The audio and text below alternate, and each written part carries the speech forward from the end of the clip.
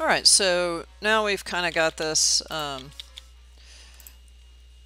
If we go to the 3D, we've got these guys repeated along here. Now I want to rotate each one of these with an increasing increment of 15 degrees, and I'm going to use Dynamo to do that.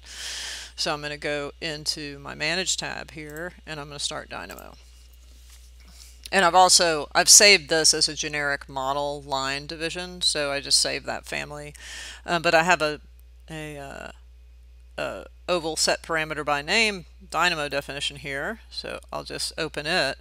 And if we look at it, we're just going to look at this first part right here. And so what it's going to do is it's going to go get 2-point oval surface type 1. So one thing you want to make sure of is if you pick this, that this says type 1 and not type 2, 3, or 4.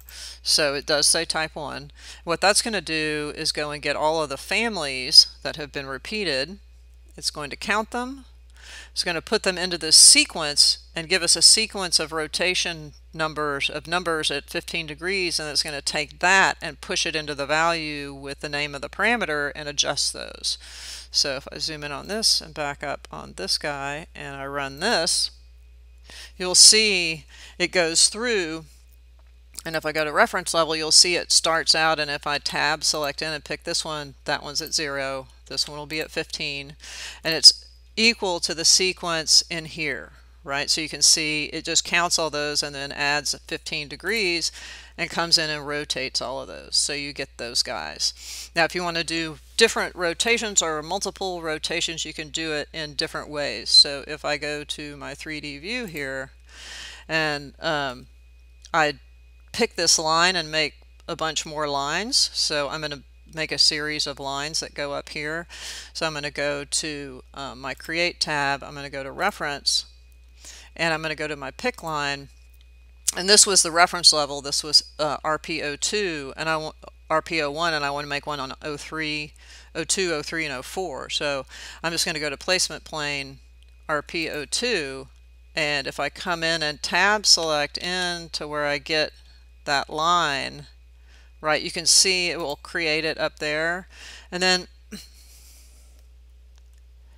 oh, I need to get the whole line, so that's kind of annoying, but let's go ahead and I'll tab select and pick that one, right, and then go in and get that one, right, so I've got that line there. And now if I come in, hit escape a couple of times, I can do the same process with just the line, which will be a little faster. So if I go to Create, Reference, and then I go to Pick Line, and I set this to 3, I can then hover over this and tap my tab key, and it'll pop it up there, and then I can go to 4, right, and then tap my tab key, and now I've got all of those, and I can come in and pick these. So I'm just going to pick each one holding down the control key, so I'm getting all 3 of those, and I can divide those paths, and I can put the same parameter on it that we put for the other division, right, and now I have the same number of divisions.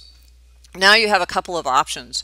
You could either do these all the way up to the top and it would rotate them full length, or you can come into your families here for the generic model that we made, and we have the type 1 that we just did there, and if I pull type 2 out, right, I can then place it at this second level, right, and then I'll pull type 3 out, and then I can place this at the third level, and then I can do type 4 and place that at the 4th level, and then I can come in and I can use these set to type 2, type 3, and type 4, and then if I want to, I can set the angle increment differently, or start the angle, like I could start this one at 30 degrees and still keep the angle increment at 15.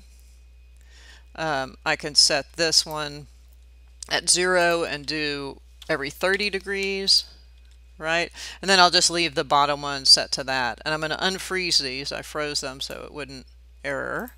So I'm going to unfreeze these.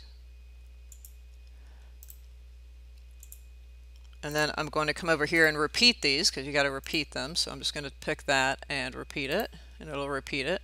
Pick that and repeat it, and it'll repeat it.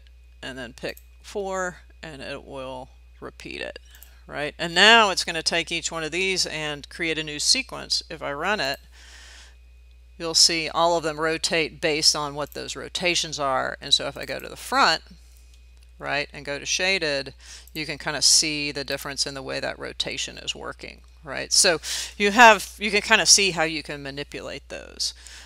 So once now that we've done this, I'll go ahead and put it into the project.